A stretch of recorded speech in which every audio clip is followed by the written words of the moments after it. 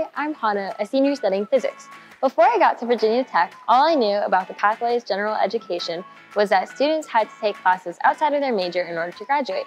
What I didn't know was that some of those classes could count towards different minors. After I took an introductory political science class to fulfill my reasoning and the social sciences requirement, I was inspired to use my remaining Pathways classes to learn more about new subjects.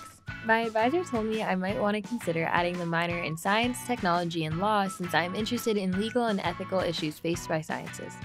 My advice to you: seek out opportunities that help you grow throughout your college career while taking courses that complement your major. Pathways minors are a perfect place to start.